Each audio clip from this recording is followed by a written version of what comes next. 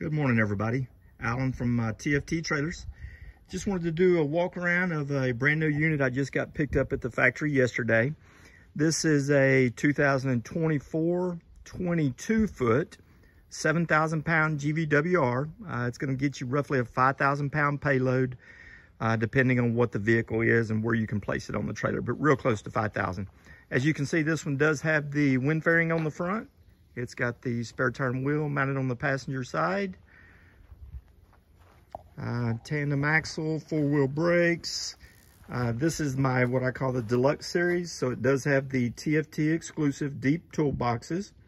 It's got the winch plate.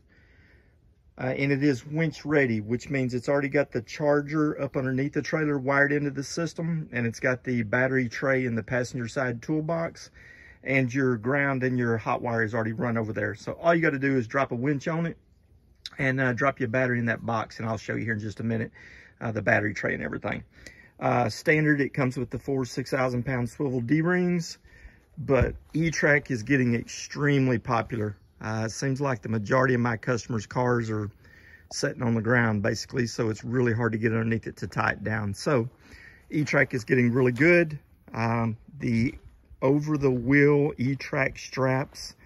There's several different manufacturers out there, but I'll be honest with you, I think Max Straps has the best ones by far. I think most people will agree. Standard configuration, LED lights. This is a 22 foot, but we maintain the 5-degree load angle. As you can see, it is extremely low to the ground.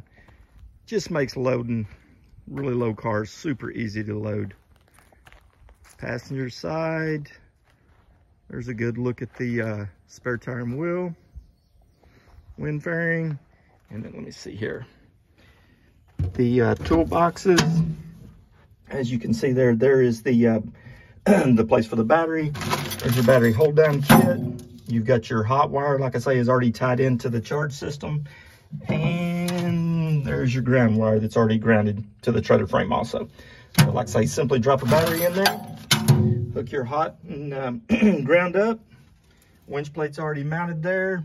There's a place right there where you can run your cables up underneath and then inside the box for the actual winch. And you are good to go. This one is available as of right now. Check it out on the website at tfttrailers.com. I believe this one, the way it's equipped, is $10,735. And it won't last long. It is a nice one. Everybody say hi to CB. Thank y'all.